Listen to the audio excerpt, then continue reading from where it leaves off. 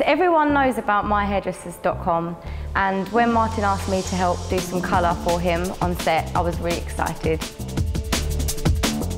With my colour, it was really all about, for me, trying to do something that can be adapted commercially within the salon, but maybe people wouldn't think to do so much, something that isn't done every day.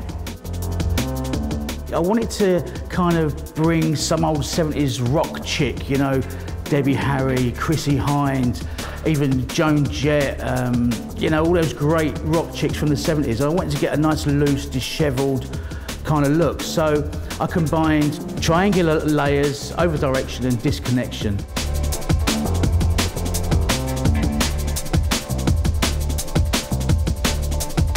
Well, it's been an experience. I've been working with some great creative people, some fantastic cameramen, sound people, the lovely Andy, Karen, Melissa, the makeup, she's just amazing. Oh, I mustn't forget Sydney. Sydney is a wonderful chick and she's helped me out a lot along this journey. Everyone was really helpful, really fun, made you feel at ease, so it wasn't too scary.